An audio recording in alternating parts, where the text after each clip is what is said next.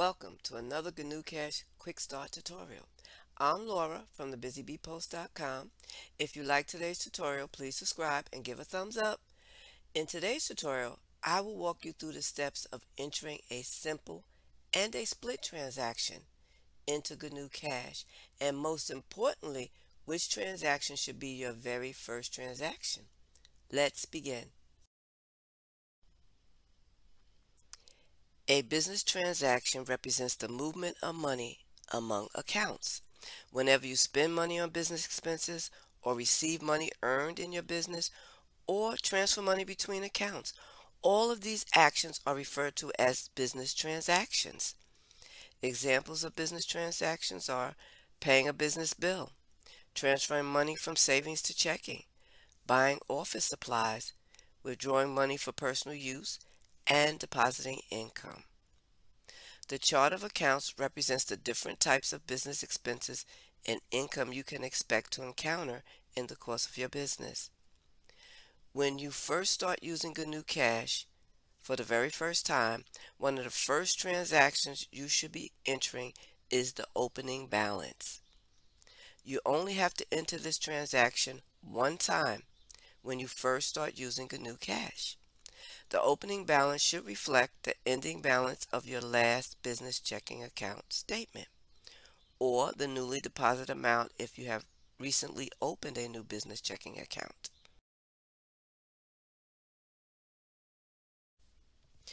To enter a simple transaction into Gnucash, open up Gnucash and select the checking account register. In the chart of accounts window, click on the triangle next to Assets Account to open up the sub-accounts. Then Current Accounts and double-click on Checking Account to open up the checking account register. Transactions are entered into Gnucash the same way you would use a checkbook register. In the first field, you enter the date of the transaction. Let's say on my last bank statement, which ended on January 31st, showed I had a $500 balance. By default, the current date is displayed. To change the date, click on the drop-down arrow to bring up the calendar and select a new date. I will select February 1 by clicking on the date, since that's the date of my next statement, which is when the $500 is still expected to be in the bank. When you move to the next text box field, the calendar automatically closes. The number field is optional. You can add a business check number here if it applies. The description field describes the transaction. Since this transaction is an opening balance, I will enter opening balance.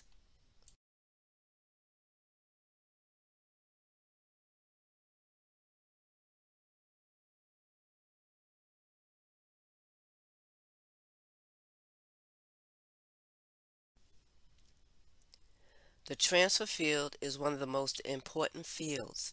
A transfer in a double entry accounting system, such as Gnucash, is an exchange between at least two accounts. Therefore, a single transaction must always consist of at least two parts, the from account and the to account. Since I'm in the checking account register, I need to select which one of the chart of accounts this transaction applies to.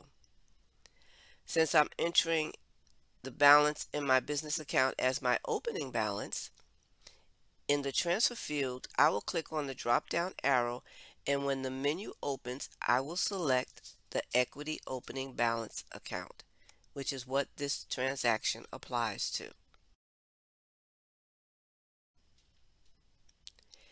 In the deposit field, I will enter an opening balance of $500.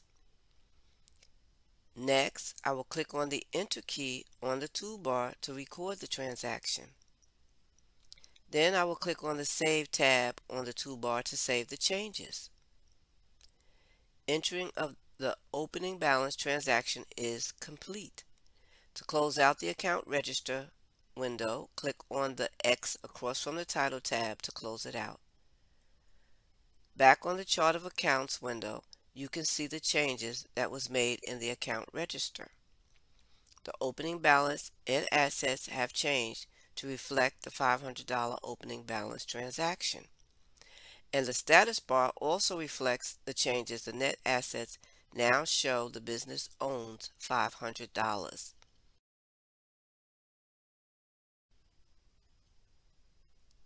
In this next step of the tutorial, I will be talking about how to enter a split transaction and the difference between a simple transaction and a split transaction. Let's begin. In the previous tutorial, I entered a simple transaction. In Gnucash, a transaction with only two splits is called a simple transaction, since it only involves the current account and a single chart of account. An example of two splits in the previous tutorial with the opening balance transaction of the $500, the two splits involved are the checking account and the equity opening balance. Every transaction in Gnucash has at least two splits, but a transaction can have more than two splits. A transaction that involves three or more accounts is called a split transaction. The need for three or more splits in a transaction occurs when you need to split either the from or the to account into multiple transaction accounts. For example, I have an invoice for business items I purchased for a total of $70 from Max Office Supplies. The details of the invoice consist of two business expense transactions, 3 cartons of copy paper, and postage stamps, which will be entered into two separate accounts in the chart of accounts. Now, it doesn't matter if it's an invoice or a receipt, the method is the same. Let's look at some of the advantages of entering the transaction as a split transaction. Think about this for a moment.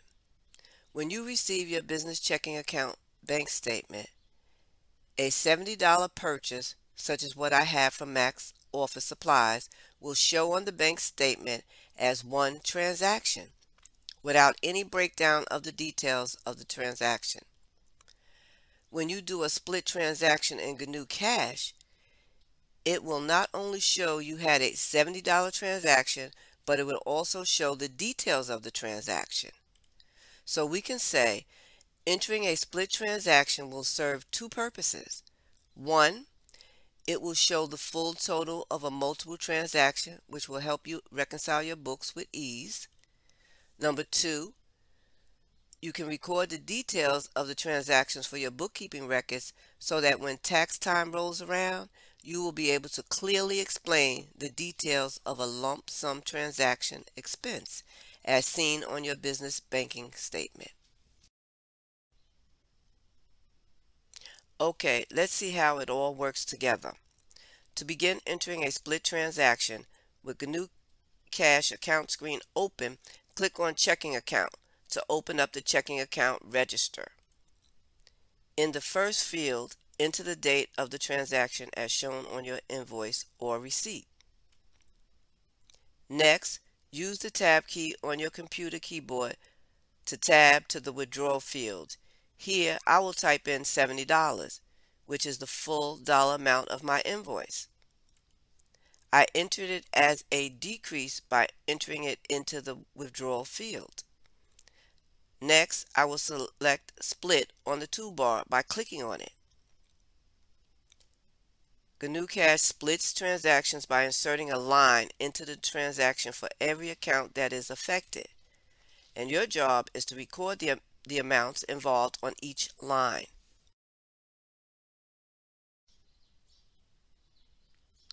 By clicking on the Split tab on the toolbar, the program automatically added an additional 2 lines to the register. On the first line, you will see the checking account listed in the transfer field, and in the withdrawal field, the full amount of $70 has been entered automatically. Use the Tab key on your computer keyboard until the cursor lands on the second line. Next, enter into the description field your first transaction. I will enter 3 cartons of copy paper as listed on my invoice.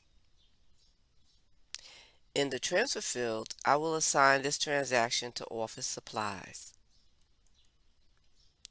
In the deposit field, the full invoice amount was also entered automatically when I clicked on the split button on the toolbar.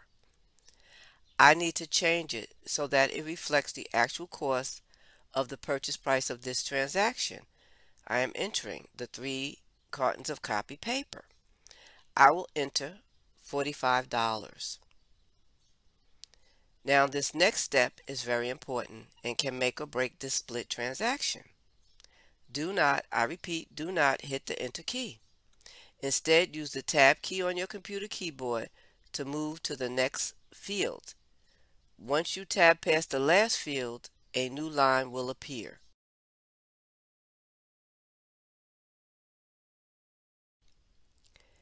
Since I only have 2 transactions for this particular invoice I am entering, I will enter on the new line my second transaction, postage stamps, into the description field.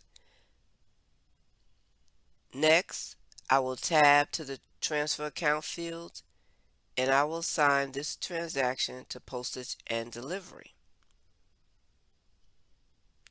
Next, I will tab to the deposit field. Here, the system has already entered the balance amount left from the full invoice amount of $70. In my case, the balance of $25 that was automatically entered is correct. If the amount does not reflect the actual cost as shown on your invoice or receipt for the particular transaction you are entering, you can change it here. Use the tab method to add any additional lines you need to enter your full list of invoice or receipt transactions. Once you are satisfied with your entries and that the correct transaction amounts are entered into the deposit fields, go ahead and click on the enter key on the toolbar or use the enter key on your computer keyboard to record the split transaction.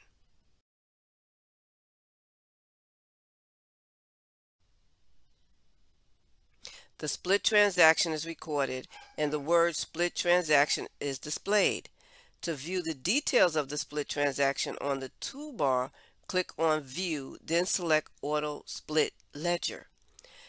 Now you can see the details of the split transaction. To go back to the basic view, select the View menu again. This time select Basic Ledger. Now back on the chart of account screen, the split has been recorded and the $500 deposit in the checking account has been reduced by the $70 expense transaction, and the balance is now $430.